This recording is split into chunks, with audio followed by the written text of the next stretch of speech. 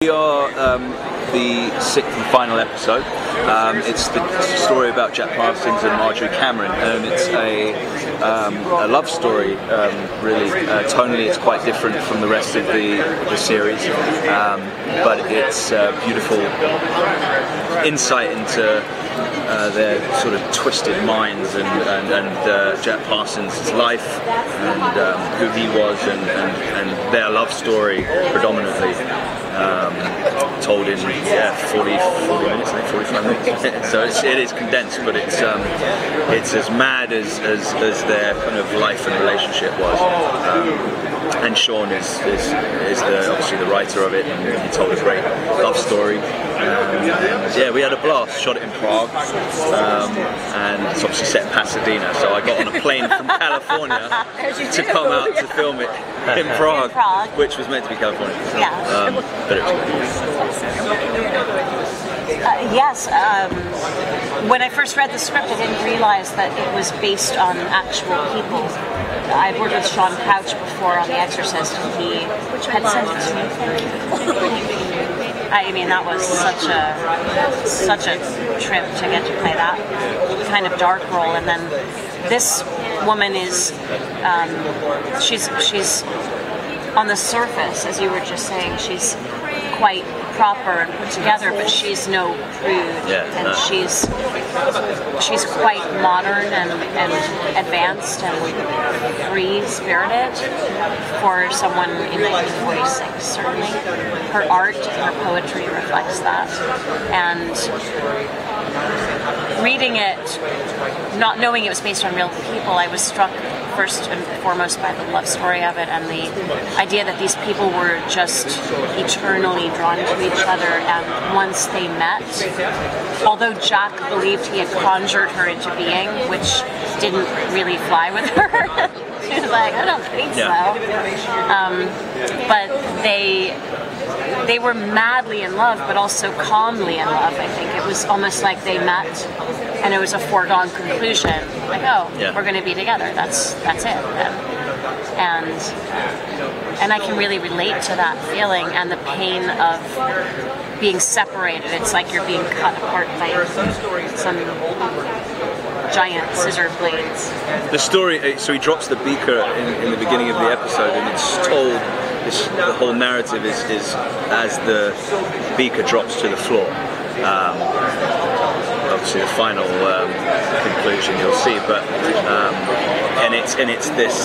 it's pieced together, and he's kind of doing it all in his head, but it's almost dreamlike, I would say, recounting from when he started right to the bitter end.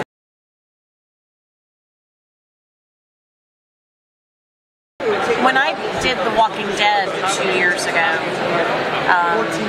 I did not know what the Hallmark Christmas movie audience was going to think about that. Right. But I discovered really quickly there's a massive overlap. Because the thing is, people who don't watch Hallmark other times of the year, like Walking Dead fans or Lore fans or Exorcist fans, they do put on the Christmas channel at Christmas time because it's so festive, it's so nice for families getting together, it eases the tension, all that stuff. But the rest of the year they actually love the suspense and the horror and all that. So when I do the conventions, I'm really delighted to find that about 1 out of every 3 people that come up to my table is there. They're like, yeah, you were great on that and whatever, but the Hallmark Christmas, that's what they really want to talk about. They're just, I love doing them. They make me as happy as they make people to watch them.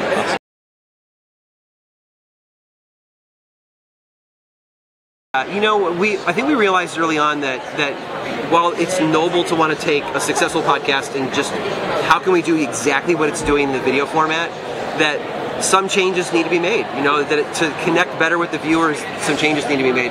I realized this just a couple months ago. I never told you this.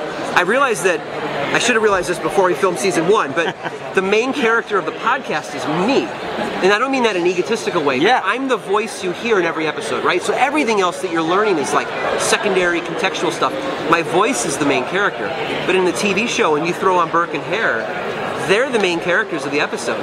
And so when you throw me in the mix, or you throw in a 2-minute animation sequence, or we come out of this and show you footage from another island with dolls on it, like, those things pull you out of the moment of connecting with the character. And so we want to keep that consistent from podcast to TV.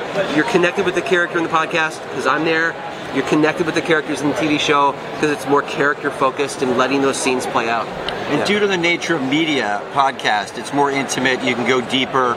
You can tell. You can take people on a ride that otherwise in TV would be convoluted. In podcast, the way he tells it, it makes perfect sense. So in season 2, we've simplified the stories. We've taken the best story, the best characters from Aaron's podcast from each episode, and we've kind of condensed those stories, not making it. It's still excellent and rich, but we have a great beginning, middle, and end.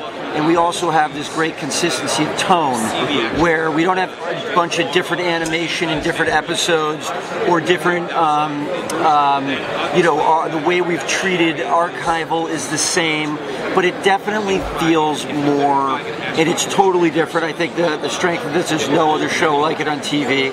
But tonally, it's got a Black Mirror. It's got our own kind of, you're watching the episode, you're watching the show no matter what episode you're watching. Yeah. We've got 6 stories. 4 of them are from the podcast. 2 of them are brand new for the TV show. One of them, as he mentioned, is Hinterkaifeck, which is the On the Farm was the podcast episode title. A family in Germany in the woods, and famous story, famous case. It's a murder mystery that's never been solved. Although if you talk to Sean Crouch, our showrunner, he'll tell you that he thinks we solved it on the TV show. Once you play it out, like on a set, it becomes a lot more obvious. But we've got the story of Mary Webster, the witch in Massachusetts in the 1670s. Burke and Hare in Edinburgh, Scotland. They were the resurrection. Well, they were resurrectionists. They were killing people. They were serial killers. Let's not be coy. We've got Countess Bath. Yeah, Countess Elizabeth Bowdry, the Bloody Countess, right? Jack Parsons, who is Countess Bath. She bathes in blood in order to stay young and maintain the fountain of youth. And it's a brutal episode. Dark energy. It's a brutal episode. Yeah. Oh, what she did to these young women is terrifying. Yeah. It's a good lineup. It is. It's a really good lineup.